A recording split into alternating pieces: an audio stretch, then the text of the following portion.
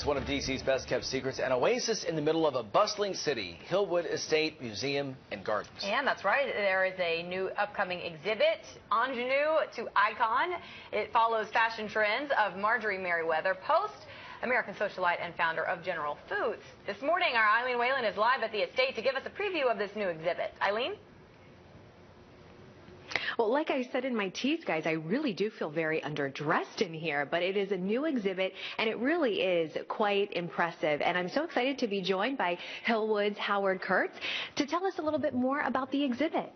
Great. Ingenue the Icon really documents Marjorie's life from the age of 16 to her well into the 80s. So this is 70 years of fashion by one individual here in Washington, D.C. So people really get to see, you know, kind of the evolution of style. And what I also think is really interesting is that you're actually going to be switching out some of the collections as you get later into the season. Right. What's on view right now is our spring and summer clothing, and we're going to change it over October 1st to show fall and winter. This will protect the collection, but also give the audience a whole span of her life and her history. Now, how did you come to decide that this is something that you wanted to feature here at Hillwood? Well, this is the first exhibition that we're actually putting Marjorie Merriweather Post forward.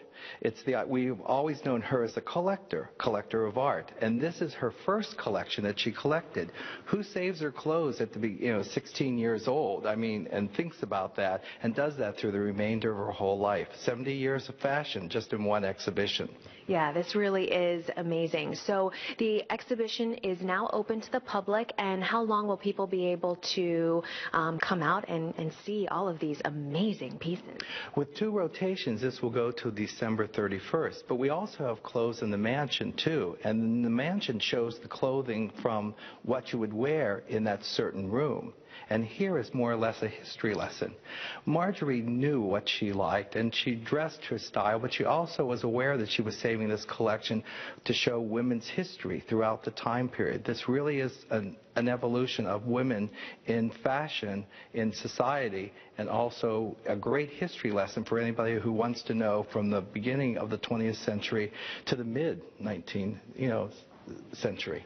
Yeah, this, again, is really, really amazing. I am enjoying kind of seeing all of these pieces myself. So thank you, Howard, so much for some great information. Everyone come to Hillwood Estate because, there's a lot to be had. And for now, we'll send it back inside to you, Jackie.